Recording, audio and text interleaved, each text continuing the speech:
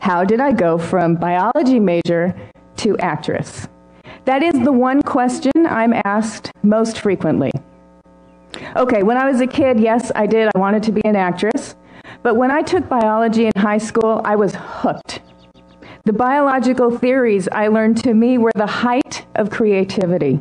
So I pursued my passion for biology and wherever that would lead me. I had nothing to do with acting while in high school, nor while at Vassar. I was never in a play. I don't think really saw a play. I wasn't interested in the least, not the least.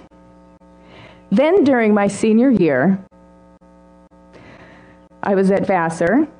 But I was home for spring break. I was driving around LA, and I heard a promo for a sitcom on the radio. They'd play their best joke from the show, and I remember hearing in my head, oh God, that's not funny. Oh, they punched that joke too hard. Just throw it away. Lisa, remember to throw it away when you do it. Why do I need to remember to throw a joke away? I don't need to remember that. So I dismissed it until after I graduated and was happily doing research with my father at the headache clinic. And it happened again and again and again. I'd be watching a sitcom and I'd hear myself saying, oh God, no, don't do that. Don't do that comedy walk thing like those sitcom actresses do. Yeah, it really got relentless. So I entertained the idea of being an actress, then moved to justify the idea with, you're 22, you have no mortgage, no husband and kids, no responsibilities. You have to do this acting thing now, right now. I'm so sorry, but you have to. By November of 1985, I declared that I would pursue acting. I was a little terrified. And not because I didn't think it wouldn't work. I didn't think it would work out. I was weirdly confident for no reason at all. But it was because this didn't exactly feel like it was a choice as much as succumbing to a compulsion. And I didn't analyze what led me to this point, whether it was divine intervention or a lapse in judgment or sanity. I just listened to that inner voice.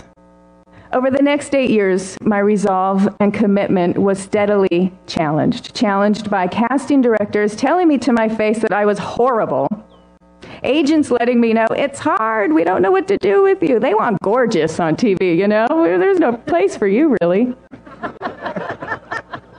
Finally, I got a coveted spot in the main, that was my agent, by the way,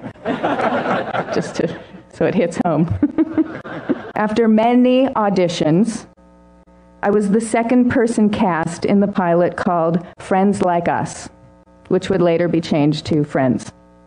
Jim Burrows also directed this pilot and the first 10 episodes of Friends. One day, the 6 of us were talking with Jimmy, exchanging the time I got fired stories. And Jimmy told them mine. Well, she's got the worst one of all. She got fired from Frasier. You were right for the part, darling. Thanks. Well, it's a good thing you got fired, or you wouldn't have been on this show. He was right. And it was a good thing I didn't get Saturday Night Live. And that Romy and Michelle, that pilot didn't work out. And every other disappointment that happened. They were actually more like guideposts that kept me on my path. Oh, and after I got fired from Frasier, I went to a birthday party, and feeling like I had nothing at all to lose, I flirted with a guy who was way out of my league. We dated, and on Thursday, Michelle and I will have been married for 15 years.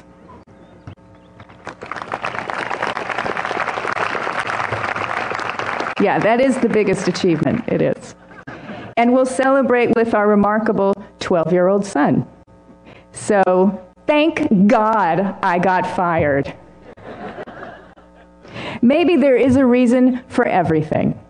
I think there is.